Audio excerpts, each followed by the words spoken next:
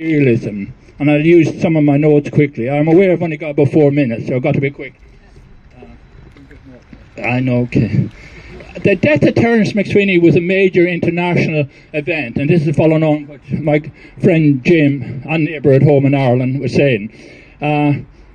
His death had a major impact, and his hunger strike had. It went viral in those days across the world because they had a very good media team in London, Sinn Féin at the time, and in Ireland. It went out practically every single country, particularly in France and Spain and all those countries. On his death, the New York Times said England's rule in Ireland is a horrible failure. And that was spread throughout the world. There had been a total failure in Ireland. It was seen as the first step of many nations against colonisation. And if you take the Indian population, who the year 1919, were over 1,500 of them had been slaughtered in a massacre in Amritsar, you can see how Indian people were watching Ireland at that time as well. Later, after MacSwiney's death, it forced the American government and Congress to investigate Ireland, and they held Congress hearings both in America and in Ireland, invited MacSwiney's widow and his sister, and they investigated what happened in Ireland.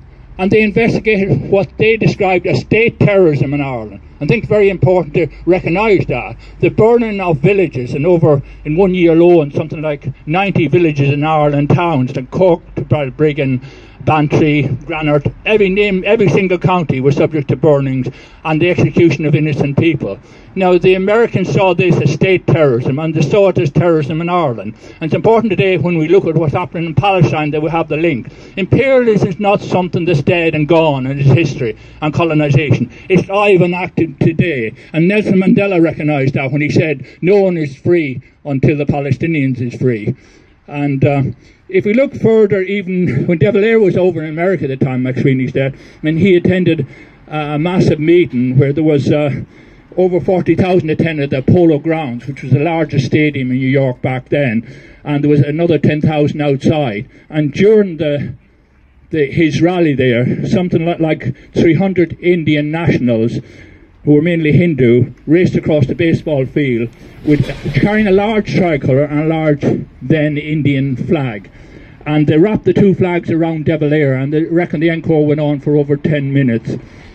At the same time, Marcus Garvey, who was buried originally in Kensal Rise and was later interred back to Jamaica, he's seen as the father figure of Jamaica, he was the leader of the United Black Improvement Association, and I read what he said. He said, hundreds and thousands of Irishmen have died as martyrs in the cause of Irish freedom. They compelled the attention of the world, and I believe the death of MacSwiney did more for the freedom of Ireland than probably anything they did for 500 years prior to his death.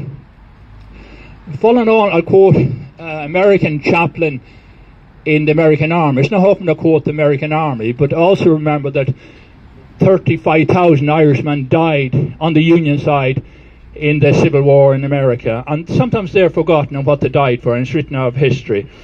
He actually says, this is the top chaplain to the American forces then in Europe as a follow-on from the First World War. He said, Lord Mayor MacSwiney dies for the things we thought we fought for the World War, and his name shall go down for ages as an immortal who did not quake before the tyrant, and whose soul was grand as to the ideals for which he died. Their names will forever be remembered, not merely in Ireland, but wherever the word and reality of freedom are loved and honoured.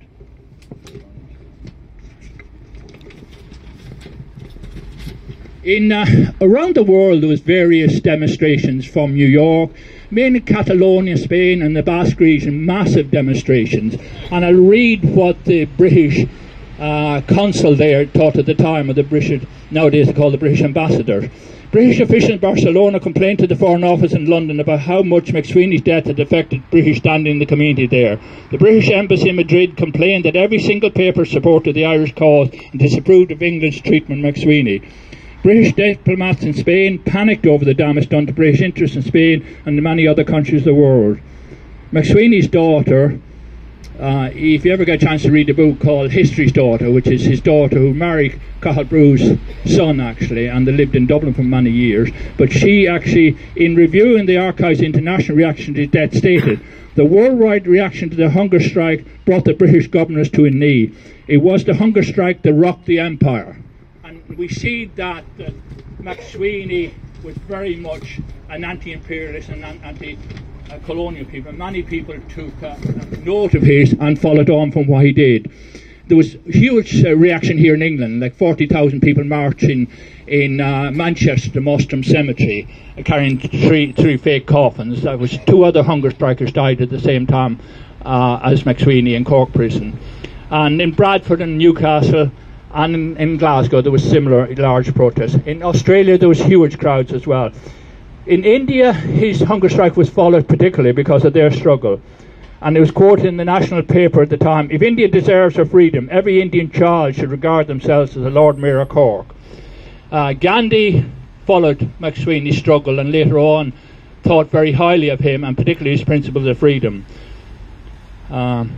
Jawaharlal Nehru as well took inspiration from his writings and feeling, but the Indian revolutionary Bhagat Singh was a great admirer of MacSweeney, and he died himself in prison.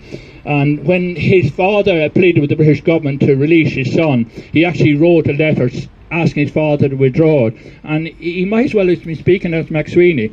He said, "I am confident that my death will do more to smash the British Empire than my release," and asked his father to withdraw the petition. Ho Chi Minh was living in London at the time of MacSweeney. He'd witnessed the funeral. He was working as a hotel worker in London. And he said, "A nation that has such citizens will never surrender." And he brought that back to his fight in Vietnam and that. The ANC and Mandela as well used MacSweeney's principles of freedom as a guide when they're drawing up the manifestos and that. More recently, in Georgia was trying to break away from Moscow, and their leader, this is back in the 1990s, he said he was basing his struggles on breaking away from Moscow on Terence MacSwiney and Roger Casement 7 decades earlier. Now, in my view, we had 3 anti-imperialists around the time of the Irish struggle for freedom. There was James Connolly, people who well know about his social principle and his fight, and also there was Roger Casement, who actually served terms in Brixton Prison as well. Going on to today, we know Brixton Prison. We spent a lot of the 1980s and 90s standing every Saturday morning outside here, and even the 70s. We had the Price Sisters and the Belfast 10 in here, and the hunger strikes went on here. And in the 80s then we had Martina and Ella in here, so every Saturday morning we would be down here picketing. But I'd like to bring you up to date in looking at anti-imperialism and what it means. As I said earlier, anti-imperialism needs to be kept alive, and what's happening in Palestine is very similar and in some cases much worse than what happened in Ireland in 1919 to 1922.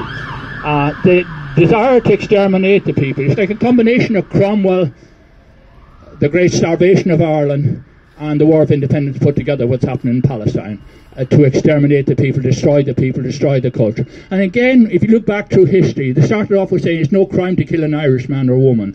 They started the same thing, it was no crime to kill a black person or an Indian.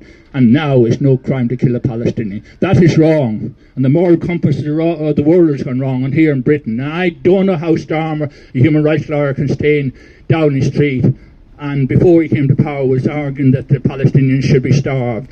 And it took him thousands and thousands of deaths before he calls for any kind of ceasefire, and then he was only doing it on the back of the Americans, really. So I would urge everyone here to, it's not enough to come here today to honour MacSweeney. We need to take up the fight and fight imperialism today, because that's what he would have done. I would urge everyone here to join us on all the Palestinian march and all the protests to challenge the ideology of genocide, to stop the war in Palestine and give the Palestinians a right to their own nation. Go raibh míle maith.